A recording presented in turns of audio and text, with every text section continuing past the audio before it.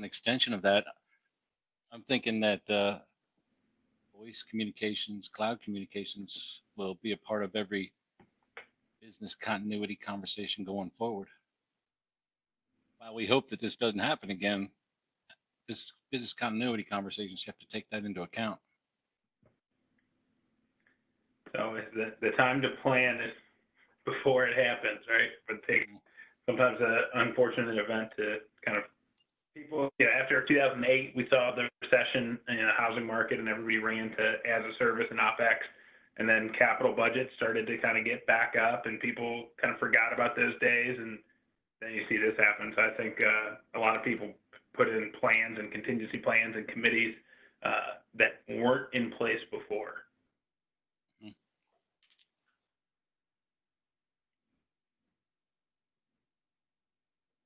All right, we'll give it one more minute and then we'll get rolling.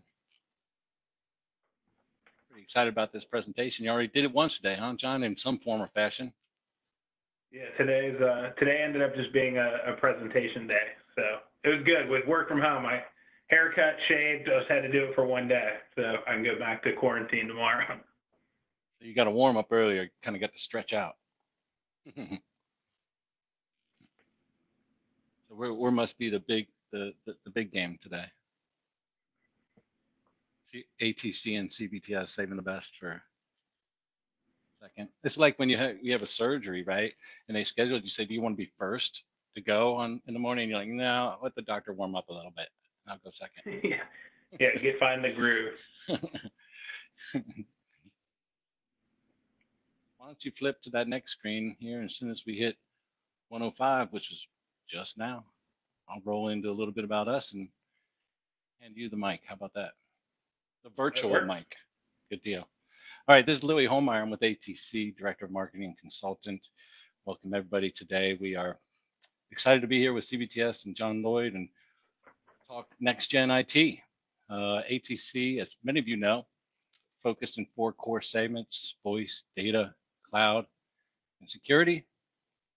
And we are fortunate that we have a great partner here in town, CBTS, and also fortunate that we got a great team, and we've been Partner of the Year 2 out of the 4 years that it's been in place, 2016 and 2019.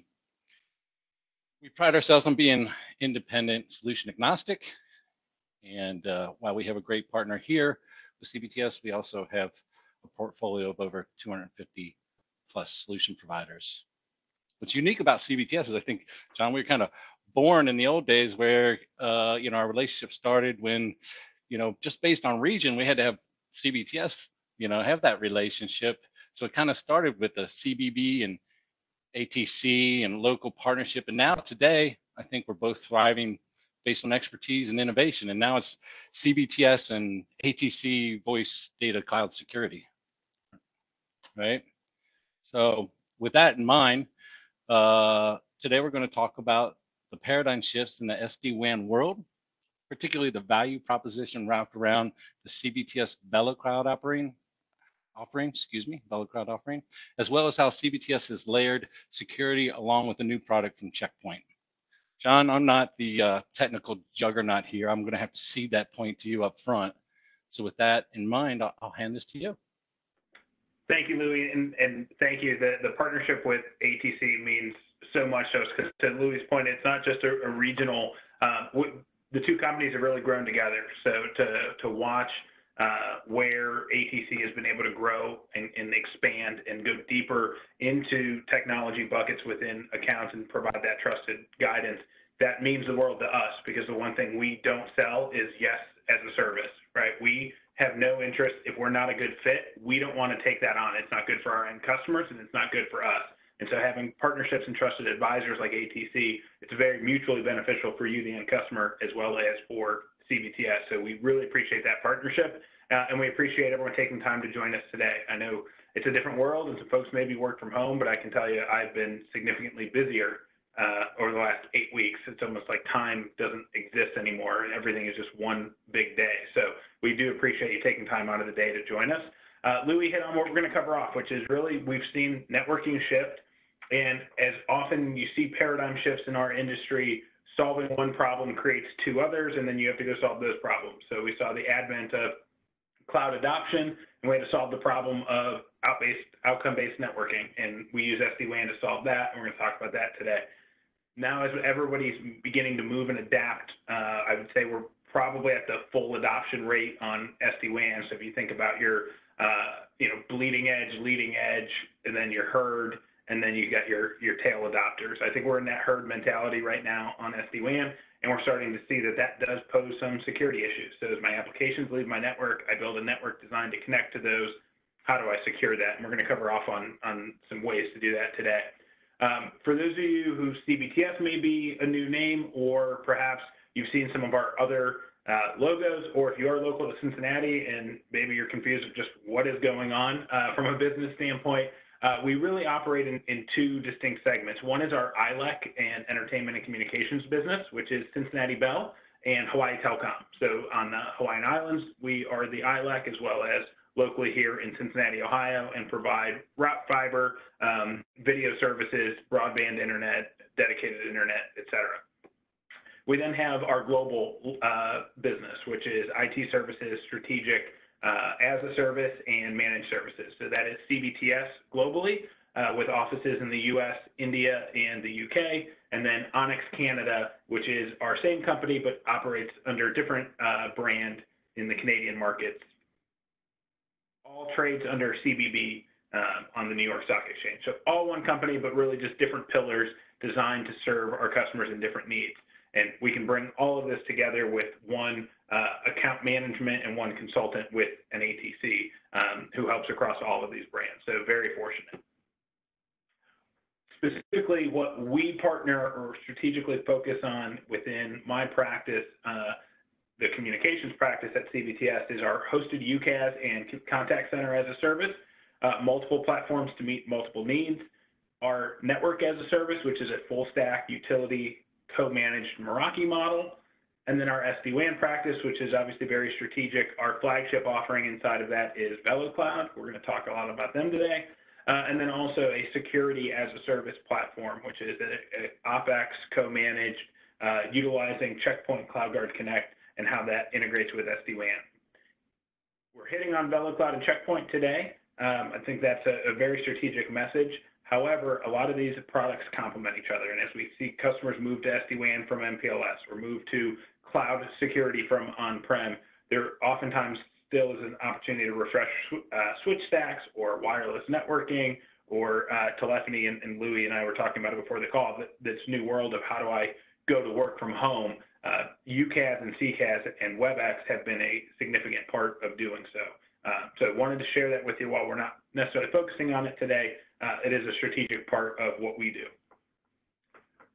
How we got to where we're at today, because the whole focus is a paradigm shift. And along the way, feel free, use that chat space. If we can answer it in rhythm, I will. I am monitoring it. If not, we'll save time for the end and address them. But John, I got a quick question for you. What was your, give me your perspective, because you got this Cisco as a service play. What were your thoughts when Cisco bought BroadSoft? Because you've been there as well for a while, right? Yeah, so to take a deeper dive into the UCaaS and the Cisco platform space. So we were a traditional BroadWorks shop. BroadWorks is BroadSoft. It's a product of BroadSoft. So BroadSoft is the company that Cisco bought. BroadWorks was when a service provider manages, maintains, and hosts their own soft switching environment. So we were our own telephony company, obviously, as the phone company. And then BroadSoft was acquired by Cisco. For us, what's great about that is there was two really parallel tracks. We had an HCS, which is Cisco's call manager in the cloud for enterprise, typically 1,000 handsets and above.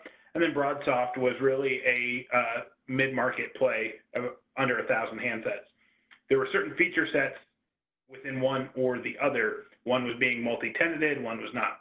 So Cisco buying BroadSoft, what it's done is allowed us to take a lot of synergies and take things like WebEx platforms for what we're on today, right? Where we don't have the same security vulnerabilities of other more popular work from home conferencing platforms. We're able to take things like video units and integrate all of this into one platform. So for us, there was a lot of synergy between BroadSoft and HCS and Cisco buying them just begins to unify, and which is really focused on taking the enterprise feature set and driving it down to the SMB price point. So for us, it was really a match made in heaven that the two bought, or Cisco bought BroadSoft, because we were already working in unison with both of them. Yeah, thank you. So on the networking side, how we got to where we're at today, typically organizations would build out networks. Now we call this MPLS. If you're regional, this might be layer 2 VPLS or ELINE, ELAN, EPL, depending on who that provider is. But the concept is expensive private networks. And the concept here is I've got multiple sites and I'm going to tie them back to a data center, or maybe two for disaster recovery. And inside of this data center, all of my applications are going to live. So rather than putting a phone system at 10 sites, I'm going to build one phone system and I'm going to connect back to it. And rather than putting an email server, right, and not so forth and so on. Over time, what started to happen was the first adoption into the cloud. You had your early adopters, but then Office 365 and G Suite came along, and very few businesses continue to operate with an on-prem model for email. And then virtual data center companies came along. CBTS, we launched our VDC in 2007, and the concept of pay for compute when you need it. You don't operate on the weekends, so why build out servers and pay for capacity to run 24/7 when you're not going to run 24/7? And then the SaaS really changed the cloud adoption game, where people said, I'll never move to the cloud, I want all my data. All of a sudden realizing that there were these giant platforms, whether it's ServiceNow for ITSM or Workday for HR management, Bamboo in that category, Salesforce, CRM. Why build it myself, have to own it, maintain it, patch it? SaaS came along and pushed a lot of things out to the cloud. We've obviously been talking about UCaaS and CCaaS, and why build a phone system that's reliant on a data center when I can have this live in the cloud and have my employees work from anywhere? And you picked whatever the different line of business application was, AWS, Azure, now Google Platform. We see this takeover for those payloads moving out of the network. And so all of a sudden what we're left with is this MPLS network connecting back to a data center to just go out to the internet, because we're seeing less and less application in that data center. We're also seeing less and less branches, and this is a significant difference in the last 8 weeks, which is branch 1 and branch 2 really could be called employee 1 and employee 2 with this nomadic or distributed workforce, whether that be from home or even in the previous world of Starbucks or Panera, right? The one component, though, as we start to see the shift of I want to design a network to connect a person to an application, no longer a building to a building, that's what we use SD-WAN for. We then have our network as a service, which I mentioned was our full stack Meraki offering. So we still, where we have physical buildings, we're still going to have a need for switches to connect access points to deliver Wi-Fi, to connect our physical phones if we do have them, to connect printers, to connect workstations that aren't on wireless, right? Things like printers, for example, which could be wireless, but typically you don't want to do that for performance reasons. And then you may still have in your data center, maybe you have routers for public-facing services, internet, routers for failover, things like that. Those have to be physical, but the control plane doesn't have to live there. And so what we did was we built our network as a service, which is an OpEx model where we provide Meraki routing, switching, access points, and co-management of this whole platform. We're going to talk about first this world, and then we're going to talk about what happened when the firewall is no longer in the data center. So the first thing that we typically, of these 3 main questions, we're going to cover the first one. What about applications? My MPLS gave me a QoS policy. I bought QoS from my carrier, and it was private, and so I had this great experience. You're telling me to remove MPLS and use internet as transport. How do we do this reliably? So the first thing is to understand that SD-WAN is a very crowded space. There's 66 different SD-WAN vendors. They are not all created the same, and they aren't necessarily one better than another. They have specific use cases that we're going to talk about today, specifically the Magic Quadrant leader, VMware, which is VeloCloud SD-WAN. VMware acquired them about 2 years ago. CBTS, we went and did our own testing, so we've been doing this since 2016. We were the second ever service provider with VeloCloud. This was long before VMware bought them, and we really looked at what is the impact with real-time applications like voice over lossy environments like internet. We saw that VMware, at the time, VeloCloud was the big winner. 3 years later, Gartner came out with their Magic Quadrant and found the same thing.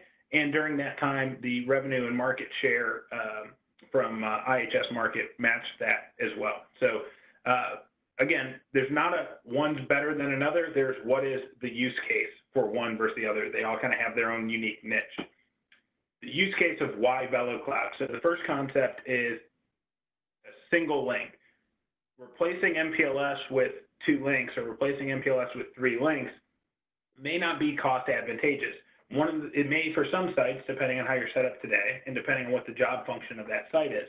But we're carrier agnostic, we're transport agnostic. We're going to create an overlay tunnel, so a site to another site, regardless of what that transport is. That can be Spectrum Internet, it can be Cincinnati Bell Internet, it can be Comcast, it can be LTE, it can be MPLS if you do need to keep that in some sites.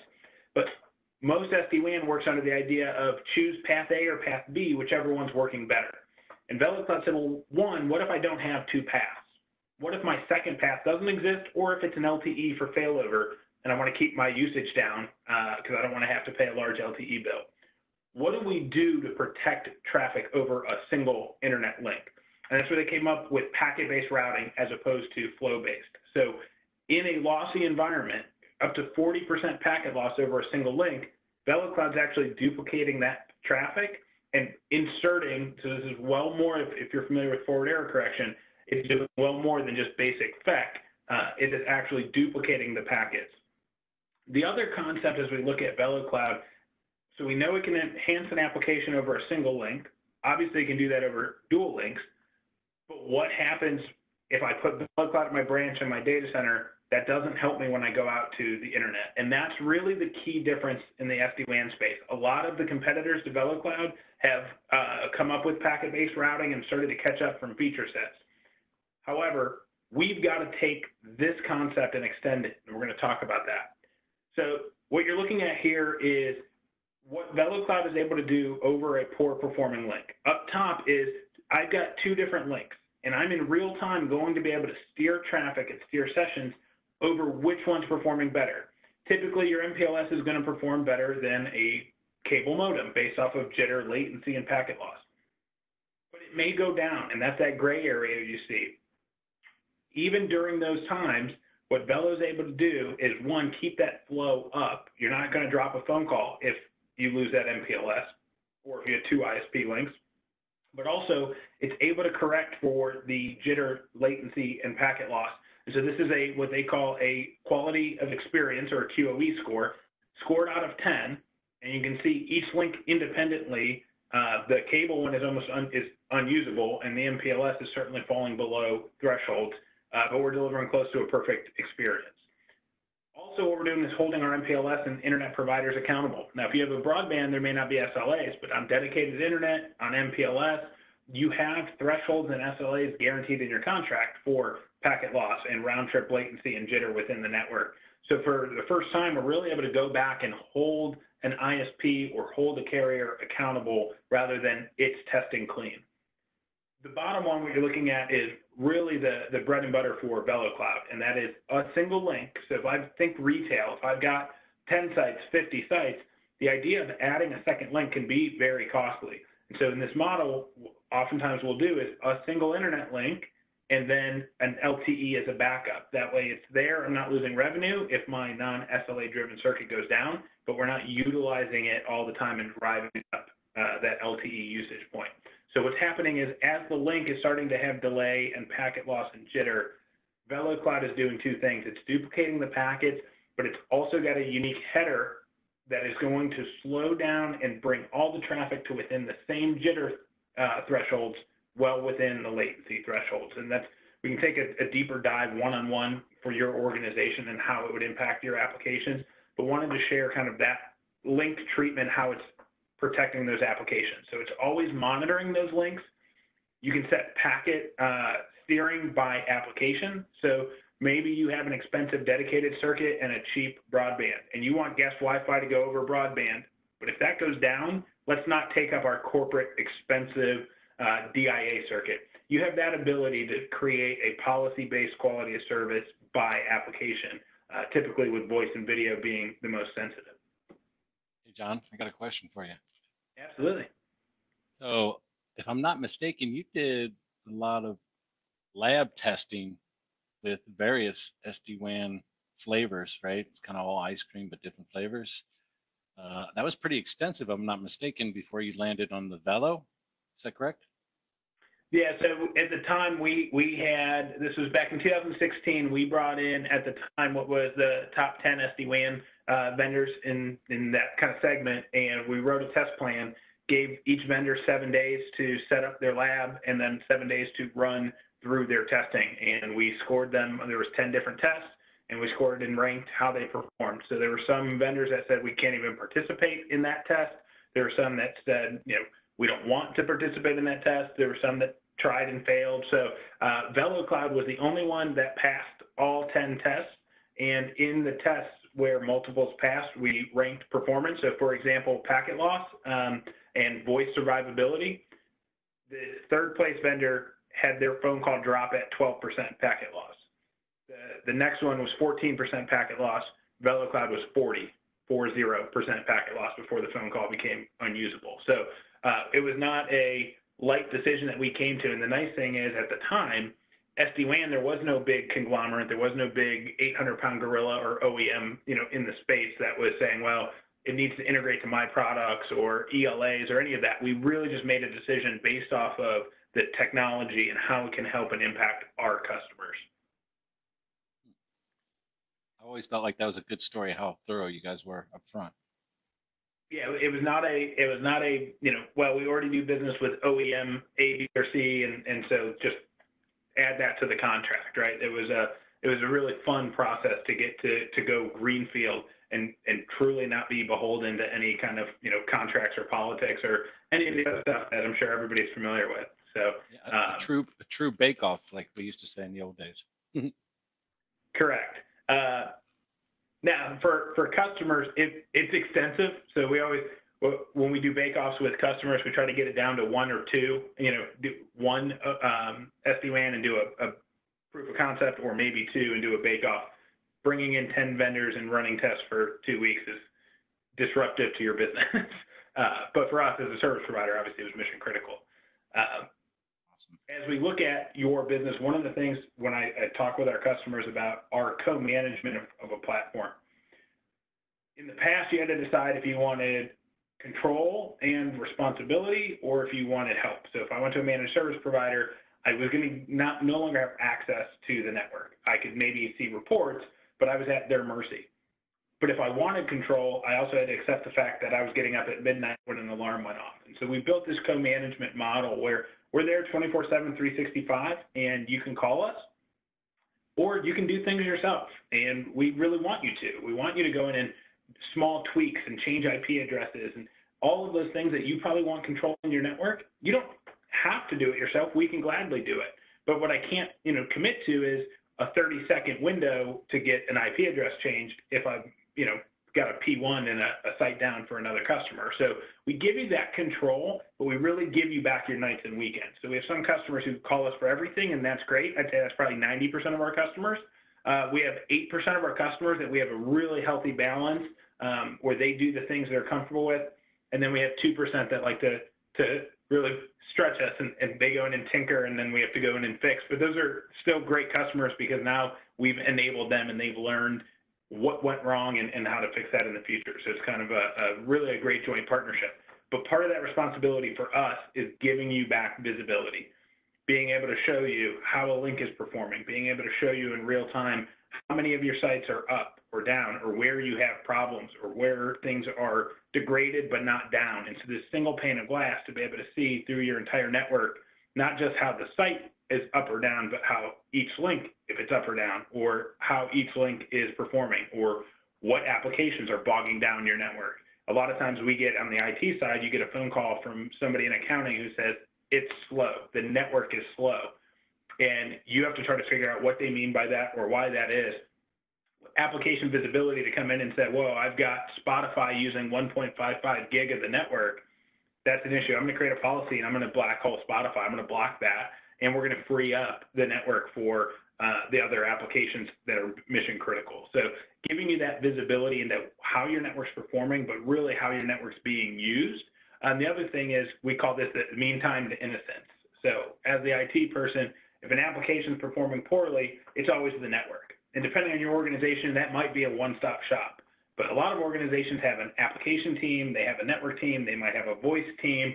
And so this is the network team's mean time to innocence, to be able to show you from end to end, it is not the network. So we really need to go and look at how's that, what's the distribution of that application, how's it architected, et cetera. So we know how we're able to show you how the network's performing. We talked about how we're able to show you how a link is performing, how we're able to correct an application flow across that link. All of that requires, obviously, a bookend. I have to have site A and site B. So that can be your data center and your branch, or a branch and a branch. But what about those applications that leave the network? Well, one is we're going to extend that same capability all the way into your PaaS and IaaS, your platform as a service and infrastructure as a service in AWS, Azure, and also now Google Platform. So we are in GPC, and we have the ability, rather than connecting over a VPN tunnel into your cloud atmosphere, we literally put a virtual VeloCloud in your specific instance that is going to do the same thing around understanding link performance, available routes, steering traffic, packet duplication, et cetera. But what about applications like SaaS? I talked about how Salesforce really moved everybody to the cloud at a much more expeditious pace. So we talked about Velo's packet-based routing. That was the first differentiator that some have caught up to. The second is the idea of a distributed gateway architecture. So what you're looking at is gateways deployed globally that will allow you to extend your network into the public internet. So rather than into your cloud environment, if you're going to salesforce.com, what's going to happen is we're going to bookend that traffic all the way from your branch into a VeloCloud gateway, which is then connected into the CDNs, or the cloud distribution network. What that enables me to do is understand all the way from my branch to salesforce.com, how is the link performing? Where is there congestion? Is there a secondary ISP? If I have two links, is my Cincinnati Bell path to Salesforce better than my Spectrum, or vice versa? Though I have to plug that. I have to make sure we put Cincinnati Bell first. But you get the concept. We may have upstream issues on one ISP or another. And so that ability to understand an application as it's leaving my network, but being able to bookend it all the way to understand that. The other thing is geo-based routing. So when you go to salesforce.com, it's going to return on a geo lookup the closest salesforce.com instance to you. That doesn't necessarily mean it's close, and it obviously doesn't mean it's protected. What this does is it uses the geo lookup of the VeloCloud gateway. So when I want to go to salesforce.com, let's say that's sitting in Chicago, I'm going to be bookended from my office in Cincinnati to that gateway in Chicago, and then it's going to return Salesforce in Chicago back to that gateway. So I've literally protected myself from Cincinnati to Chicago all the way across that internet link.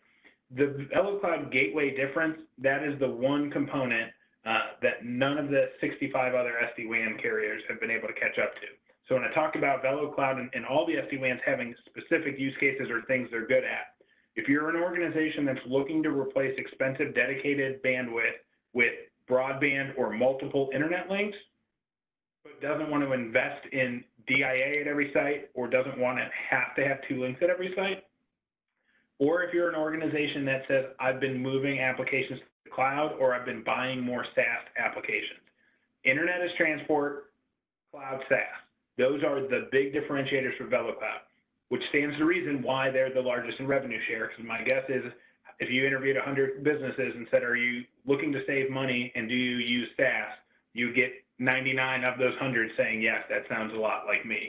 That's the differentiating story of VeloCloud. I'm going to pause there because we have two other questions. Is if you're going to send my applications out to this Velo gateway directly from my branch or our home office, we're doing a lot of work from home with VeloCloud now.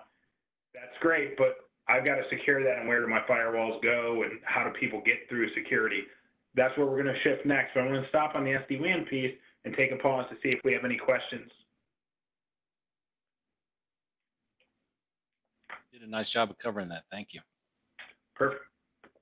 So you're going to see it's kind of a different iteration of the slide we started with SD-WAN. We've already talked about why connecting branches to MPLS to just go out the internet is no longer going to be useful, right? So we replaced that with these VeloClouds, and we put in SD-WAN, and we said use internet as transport. When customers came back and said, well, but my firewall only exists at my data center because I was on a private network, and so I need a way to secure that. So we did what was called internet backhaul, and we would just, basically we kept the same network design, but we removed from the network MPLS and replaced it with cheaper connectivity. Well, then customers started to say, well, I'm getting performance complaints still, right? I moved all this stuff to Salesforce, and I thought moving to a big internet pipe from a small MPLS pipe would be better. And so we started to create business policies to send it direct that would say, all of my traffic comes back to my data center unless you want to go to Salesforce, or unless you want to go to Office 365 or Google Cloud or Dropbox. And that's where the current network sits, right? So 2 decades of MPLS. We're now iterating so quickly that every time we solve a problem, we're looking at 2, 3 new problems. That's where our CloudGuard Connect comes in. So there's a couple of things we need to do. One, we need to protect the application as far through the network into the cloud as possible, which means we also need to secure it. So not just protect performance, but also protect from a security standpoint.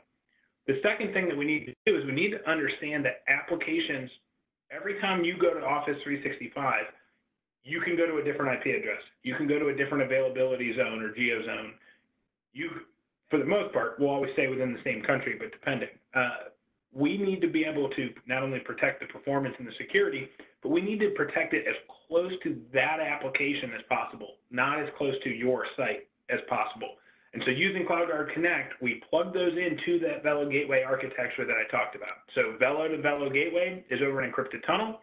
Velo Gateway builds an IPsec to CloudGuard Instance 1 and CloudGuard Instance 2, who will still do the same GeoNat and the geo lookup that I talked about as far as returning the best path of that application. Why is it important for customers to start looking at it? So this is Gartner's analysis prior to COVID. These numbers are at least doubled, if not tripled. The concept is my applications are distributed. I want to connect directly to them for the best performance, but I don't want to have to, if I have 20 branches, I don't want 20 firewalls. The other concept is I've got a problem where I've got to be able to connect securely into my different IaaS platforms, which today is over the internet. If we use VeloCloud, it's not over what's internet as transport, but it's encrypted. Also, you see more and more security posturing no longer being a box. It's not a firewall. It's a firewall, and then which features, and then which environments, and which licensing. And that's where you get to this expensive ELA, or enterprise license agreement, where you have to buy an entire suite of services to what used to be a firewall is now 8 different SKUs from an OEM. The other concept is I've got this huge take rate on SD-WAN. If SD-WAN is really growing because I need to connect to cloud services, what is the point of coming back into my data center? So you can see over the next, at this point, really 3 years, we're going to see 20% was the projected, 50% when it came to SD-WAN customers. My guess is that number is significantly higher. When we went to work from home as an IT company, not necessarily our offices ourselves, but the #1 complaint we got from customers is, how do I get back into my network? My bandwidth at the data center was not set up for this. My hardware for my firewalls was not set up for 1,000 employees coming back in. I don't have enough licenses. I'm bringing people over VPN to my data center to just go through my firewall and go out to the internet anyway. In our new model, we put a VeloCloud at home over your regular home internet. I don't need a static IP, and I automatically have connectivity into the rest of my VeloCloud sites. I have connectivity into my VeloCloud gateway, and I have secure connectivity into Checkpoint CloudGuard Connect. I'm able to scale literally home by home, employee by employee without capital expense and with a predictable fixed OpEx model. Checkpoint is over 25 years of industry leader. For those who really kind of focus on the security space, typically a security OEM is partnered with one testing company. And so you'll see them tout the one that always seems to promote them the highest. Where we like Checkpoint is they're agnostic. They're unilaterally across Gartner, NSS Labs, IDC, Forrester, all of them independently recognize Checkpoint as an enterprise security industry leader. What we bring to the table when I mentioned the idea of these enterprise license agreements and bolting on all these different products and features, we wanted to remove that. We don't think you should have to build a cafeteria menu to keep your network secure. And so we bring one package, and in that you can see the different steps or tiers, and that would be the different sites that would have different license associated. With CBTS and ATC, we bring to you, do you want cloud security? And we're going to turn on all of these features for you for one license. Why is that important? Aside from the ease, when I talk about they're the only vendor certified at 100% catch rate. That takes all of those different components. It takes sandblast, where there's sandblasting and threat emulation. It takes SSL inspection. It takes all of those components to equal threat cloud, which is the only one with 100% catch rate. They identify zero-day attacks in 3 to 5 minutes. So when something new comes out, within 5 minutes, threat cloud's on it and got it blocked in your network. And what we don't want to do is water down a solution to get to a competitive price point and leave you exposed. So what we did was work with Checkpoint to water down the price, not the solution, and bring an all-in license to you. So we give you the best of both worlds. You get all of the feature sets that you would have spent hundreds of thousands of dollars in your data center to build out multiple platforms for IPS, and then for firewalling, and then for anti-bot and for antivirus. We bring all of that to you. For those of you who say, well, I've already got this, I use a proxy, which is when you stand up a network, a host has to go to an internet proxy for security.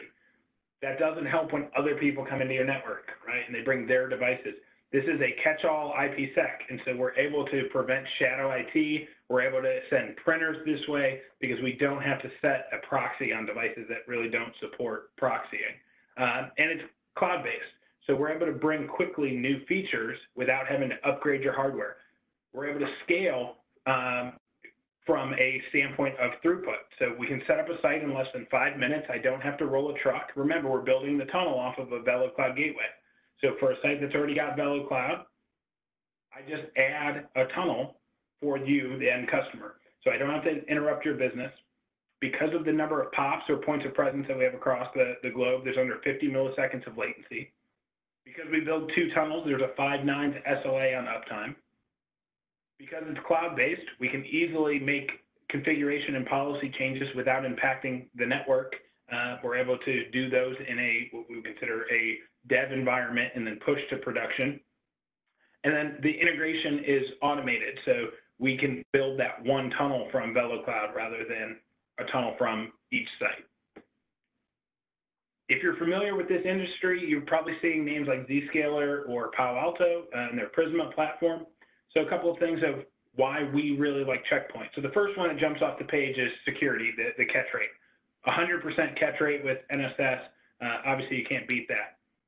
When we look at the simplified management of unified policy, the ability to create one policy template and apply it to all of your sites to give you that ease of management. 5 nines uptime, something that Palo Alto doesn't offer simply because of the number of POPs. Latency being guaranteed under 50 milliseconds as opposed to Zscaler at 100, or nothing guaranteed from the Palo Alto side.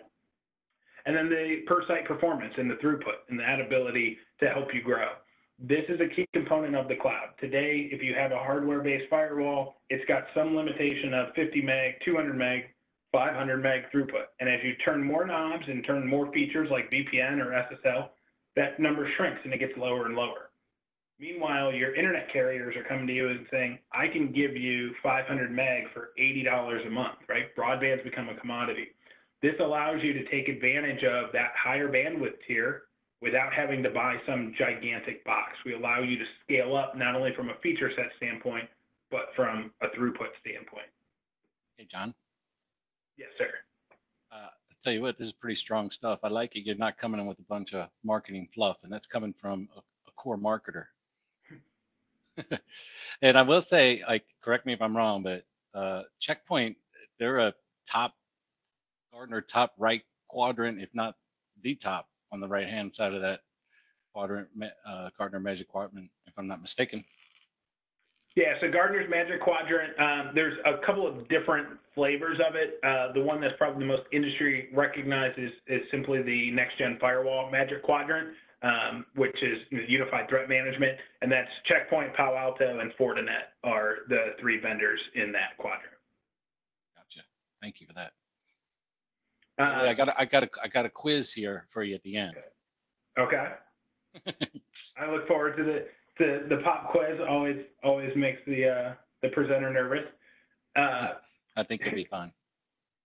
But similar to the VeloCloud and how we want to show you how your network's performing and what it's doing and hold us accountable, we do the same thing with reporting from a security standpoint. What are the sites that are being blocked? Where are people trying to send traffic to? Where are your threat vectors? What does your security logs look like? Who's been making changes? And we're able to share this with our customer. We do this, again, in a co-managed environment, so you can come in and make changes if you want, or open a ticket with us to do it for you. But to me, reporting from a security standpoint is mission critical. There's a lot of firewalls out there that you set it and forget it and hope it's doing what it's supposed to do, and you basically find out the hard way when it isn't.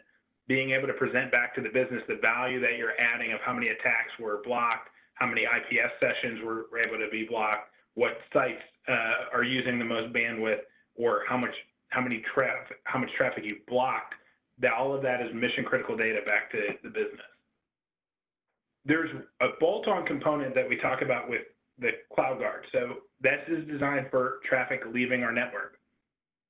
But we know inbound, as we move to 365 and Salesforce, when you get an email on your phone, that's coming into you. You don't go out and get it, right? And you're not on the network. You can be on LTE. And so we've got a challenge. If somebody sends me an email, that email can contain a very dangerous file. And how do I protect that? And so we use CloudGuard SaaS that builds an API from the CloudGuard instance we shared with you into these providers in the cloud. And so instead of pushing that email to you, it'll push it through CloudGuard SaaS, where they can do things like identity protection if you're integrated with a single sign-on provider. They can check the risk profile of where it's coming from, who the sender is. Is this a known domain? And then they can do their bread and butter, which is that threat emulation and that threat cloud we talked about. So they can check for zero-day threats. They can detonate an attachment in their sandblast. They can look for shadow IT and data leaks, right? And then they can deliver that to you, already secure, already protected. So this is really protecting those inbound threats from the cloud, all done from the same intuitive cloud management platform. And so it's one platform where you can protect not only your network, but protect your employees, even when they're not on your network or using your device. If you have an employee that accesses Salesforce from a personal device, you want this kind of protection to make sure. So this is that, you'll hear hot buttons like CASB or Cloud Access Security Brokerage, which is really just looking at traffic inspection. This takes CASB to a whole new level where we're actually blocking zero-day attacks, and we're actually detonating the same way we would as a full firewall.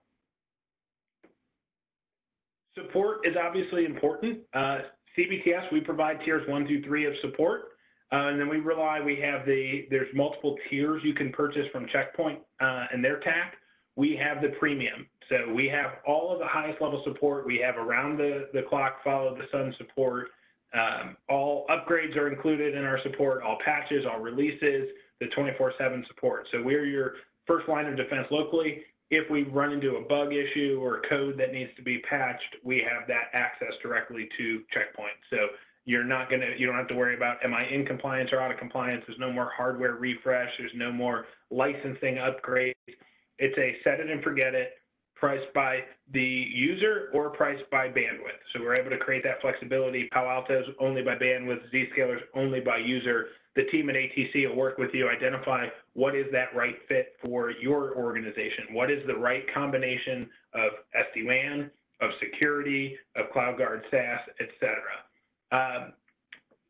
From a chat, if we're already using CBTS, SD-WAN, NAS, and UCAS, how would one estimate what the cost of adding Checkpoint would be? It's a great question. So the pricing is based off of either user or bandwidth, and that can be done differently by site. So when we price by bandwidth, if you look at the total utilization of all of your sites, if it's 200 meg of throughput, there's a monthly cost. It's $12 a month per meg or per user, and you can change this site by site. So think of a retail site that might have 3 workstations in it, but 10 employees or 50 employees across 3 different shifts. There you probably want to do per employee or per user, because it'd be their point of sale, right? There's only a few ingress egress points out to the network. But maybe you have a larger office environment where you've got 400 employees, but a 100 meg internet pipe, and it'd be more cost effective there. So we would scale it and find out what is the right fit. The other thing that's different with Checkpoint is we looked across the industry, and it's similar. Louie mentioned the testing with VeloCloud. We've done a lot of testing with these providers. We've looked at all the different business cases. Checkpoint will never drop your traffic. So if you said we want 100 meg of throughput, one, it's dynamically allocated across all of your sites. Whereas with Prisma, if you have 10 sites and you want 100 meg, you have to decide, is it 10 per site? Is it 5 at this site, 5 at this site, 20 at that site? Checkpoint just says, here's 100 meg. And so that's very important, especially if you're across multiple time zones or you have different job functions or different busy times by site. But also, we're not going to drop the traffic like Prisma does.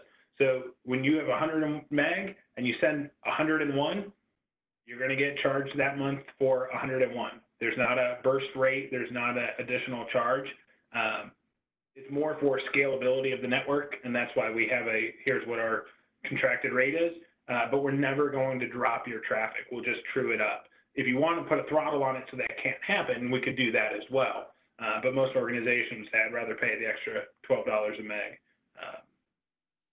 but not drop my traffic. Implementation is super easy for an existing CBTS SD-WAN customer because we build the tunnel off of the Velo gateway. So if you're already an SD-WAN customer, I don't have to roll a truck to your site to cut over to this. And also, we can do segmentation and build out different labs. So we would have the ability to, test your policies. It's a very hands-off cutover experience for our existing customers. That's a good segue into my first pop question. You ready? I'm ready. Pop quiz me.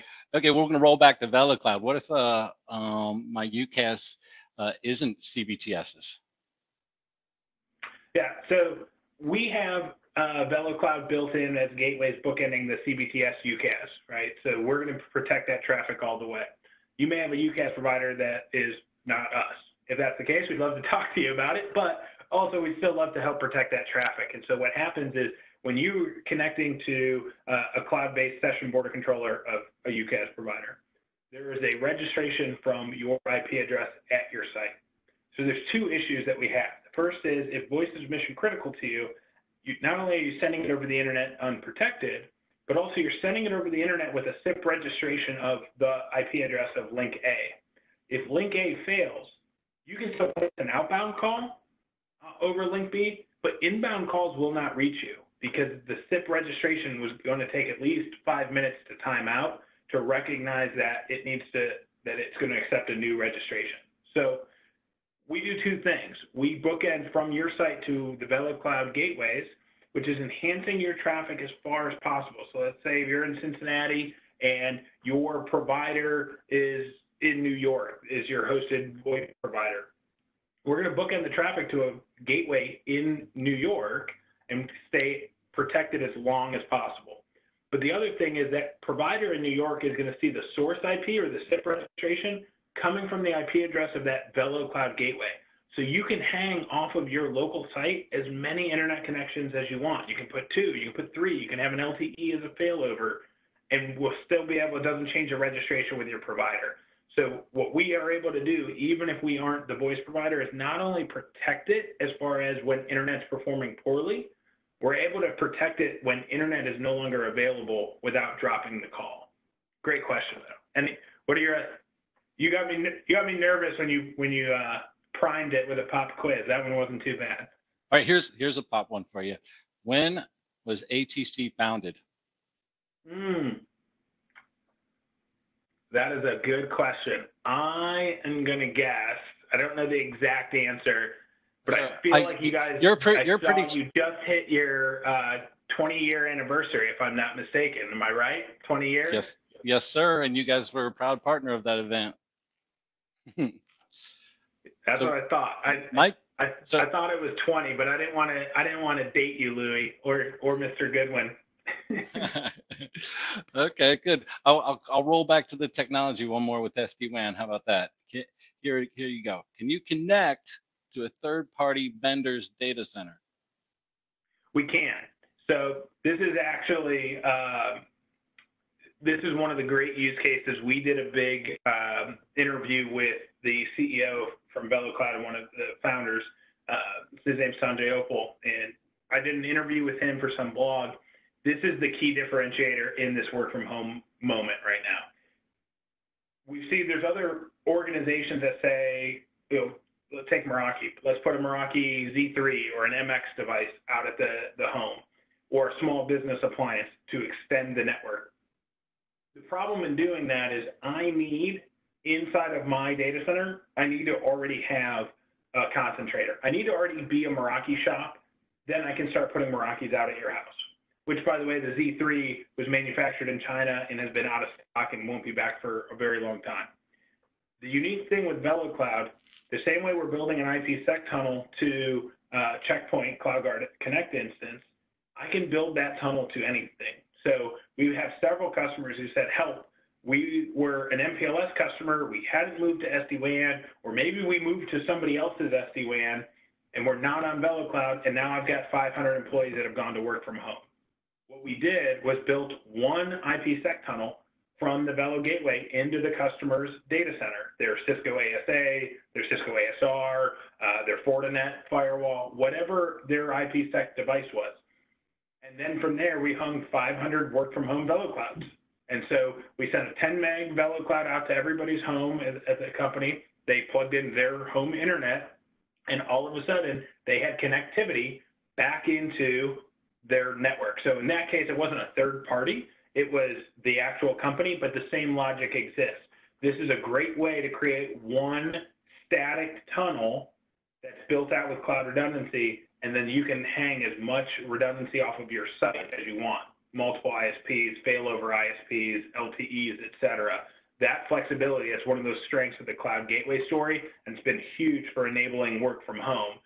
Also, as people have been using WebEx and Zoom and have moved to those hosted UC applications, the desktop voice clients, having that VeloCloud at home over your strained internet as all of your neighbors are working from home, you know, and when you take those concepts and combine them, how do I protect UCAS even if it's not CBTSs? How do I connect back into the network even if I wasn't an existing Velo customer? And how do I connect to third-party resources or a third-party data center? All of that gets answered with VeloCloud, and that's been our number one tool outside of the obvious, you know, UCAS. Velo's been our number one tool in helping our customers adjust to this work from home with very little notice for a very extended period of time. I'll tell you what, John, if somebody asks you what time it is, you tell them how to make a watch. And that's great for some that's great for some tech junkies. David, you already stole my next question, which is who is the founder of ATC? And that's David Goodwin. He's on here. But here's my next ATC pop question. How many times have we been Partner of the Year? Oh, I paid attention, Louie. That's a two-time winner, 2016 and 2019. And we started the Partner of the Year program 4 years ago. So you guys are you've won it twice already in 4 potential years, and current reigning Partner of the Year. Yep, we're definitely trying to keep it rolling. Tell you what, we'll go back and we'll ask you one more checkpoint question, if that's all right, and then we'll get this wrapped up since we're about 4 minutes away from the top of the hour. And you already alluded to this a little bit, but I want to go back to it since it's kind of hits on mobile workers. So would a mobile worker outside the office have the same protection as inside the office with the checkpoint? Yeah, so there's a couple of things that we're looking at, right? The first one is there's that CloudGuard SaaS that I hit on, which is I don't necessarily need to be a mobile worker, but I do have some applications on my phone, on my personal device, or maybe on a corporate device, but I'm on LTE, I'm not, you know, in the network. So the CloudGuard SaaS is a key component for those common inbound applications like 365, like Salesforce, maybe ServiceNow, Box, OneDrive, et cetera. The second component of it is what's called roaming user, and that is a VPN client that can be installed on either the desktop or on a mobile device. and that creates the same traffic where instead of going from a Velo to a Velo gateway, it'll go from your device. Let's say you're sitting at Starbucks. Hopefully at some point in the near future, it'll be safe to work from a Starbucks again, but it's going to go from your PC to Checkpoint. So we have the capability, we call that piece roaming user, and that's for the secure internet gateway or for back home routing, meaning the ability to, from Starbucks, access a subnet in the data center or a resource locally like print services, et cetera, in your branch office. So two different ways that we achieve it, depending on what you're looking for. The most probably traditional is that roaming user capability. Awesome. Well, that's great stuff. I always like to finish early rather than late. Everybody needs to know that we're going to keep them on schedule. So we'll do that. Any last comments that you want to? No obligation by any means. I would just say thank you again. I fully understand and appreciate the time. I think it was always one thing when we used to bribe people with lunch and learns and great events we've done with you guys over the years at the Top Golf, and we typically get to do some fun stuff and reward your guys' clients and for the time. And so the commitment to join us today when unfortunately we aren't able to do it at a lunch and learn or a golf outing speaks volumes to the relationship and the value that you guys provide to your clients. So thank you for the partnership with CBTS, and thank you to the end clients for giving us your time today. Yeah, no problem. How about we'll address that one quick question here. I guess somebody wants to serve you up a tough one. What does the equipment stack look like? Oh, at our local ATC office. Good one, switch me up on that. Yeah. The equipment stack at the local ATC office. I know you guys are on because I've seen the network side, we're on our VeloCloud SD-WAN, and I believe our Meraki NAS. And I've seen a great demo room. I think that the customer support, I believe, is on our hosted UCAS, but I know you guys do have a great setup for that agnostic approach of the other 249 partners. I know I've seen some of our competitors set up in there, but I'm not mistaken, keep me honest, your corporate network runs on and trusts the CBTS team. I'm sorry? Am I right? Yeah, I believe so. I missed the tail end of that because I'm trying to prepare for my closing remarks. Oh, yeah, I'd say I believe that while you guys sell and partner with over 250 companies, that your network was trusted to CBTS from a network stack to run your corporate office. Absolutely. That's our hometown partner. Reds, Bengals, CBTS right there. All right, good deal. We're right at 2 o'clock. Thank you very much, John. I'm going to keep it quick. ATC, we know the product matrix at CBTS. Besides these gurus at CBTS, outside of them, we know them better than anybody, bar none. So give us a call. Contact me at Louie at 4ATC, and we look forward to our next event with CBTS. Thank you, and have a great day. Thank you.